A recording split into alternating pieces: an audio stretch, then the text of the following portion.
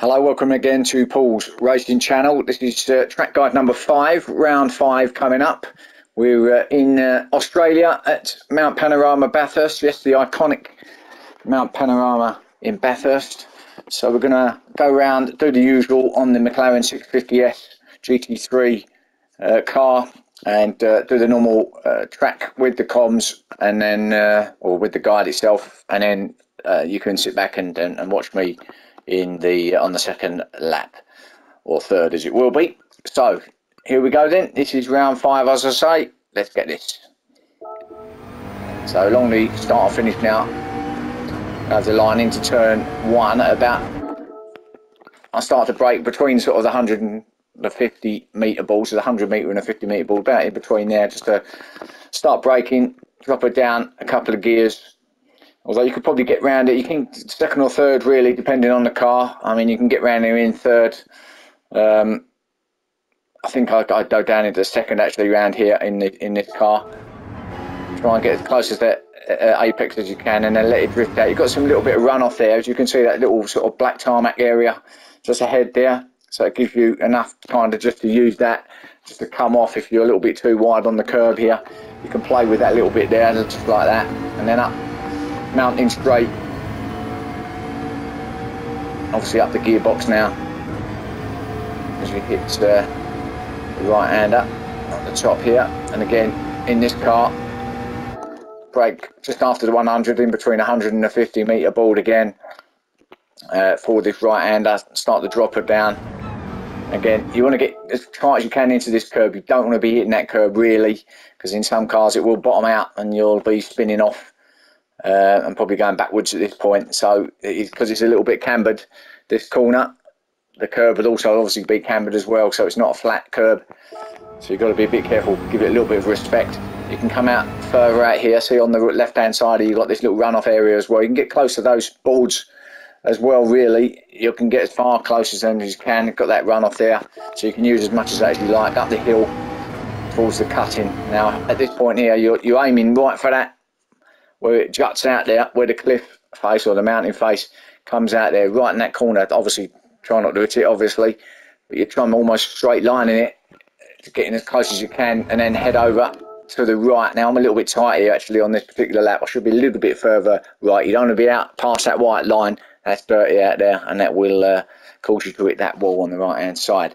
I'm a little bit in the middle here, but then just try and get as close as you can. It's all about the turning here. Let it feed it out. Try and get closer. Again, that curb can knock you off as well, and then you're feeding your way out to the left.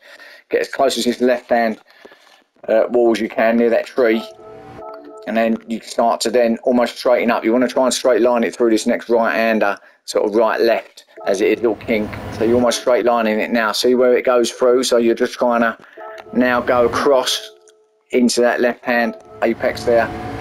Feed it out to the right hand side. A little bit of a runoff as well there. See that runoff where the black where the line is there, where the board is.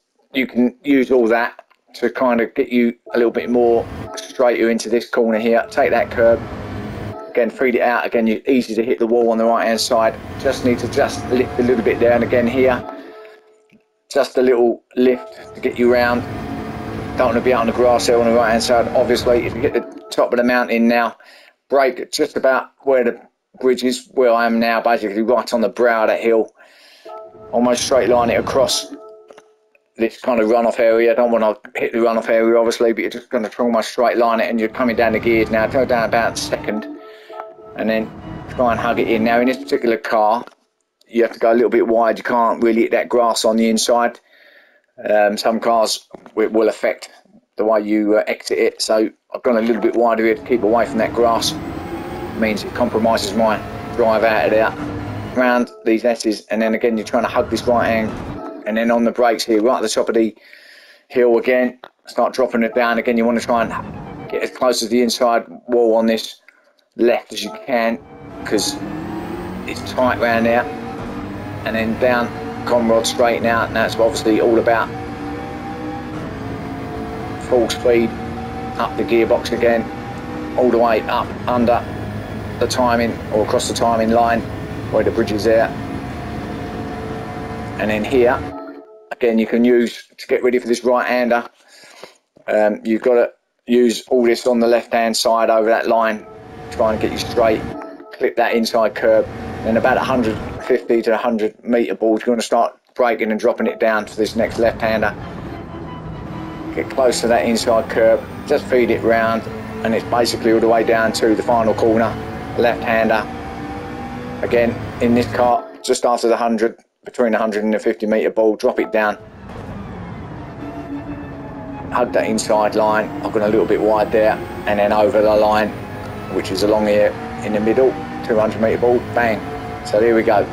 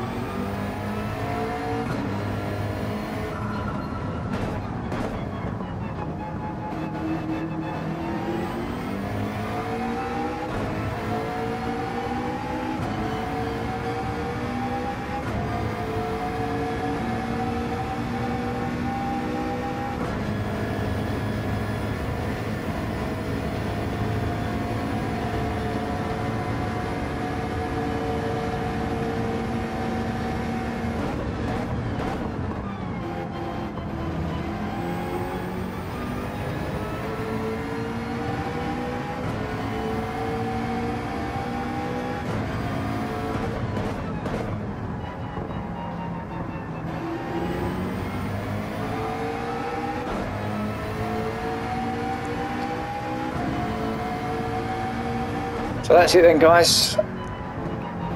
Hope you enjoyed that. Join me soon for this next round, round 5 from Bathurst, Mount Panorama. And yeah, I'll see you then. Thanks for watching.